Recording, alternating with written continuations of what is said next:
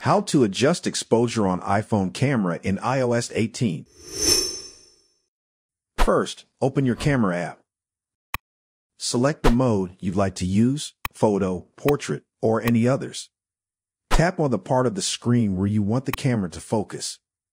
This will also bring up a small sun icon next to the focus box. Then press and hold the spot on the screen where you tapped.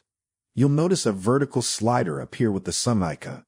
This is your exposure control. Now simply slide your finger up to make the scene brighter, or slide down to make it darker. This lets you find just the right level of brightness for your photo.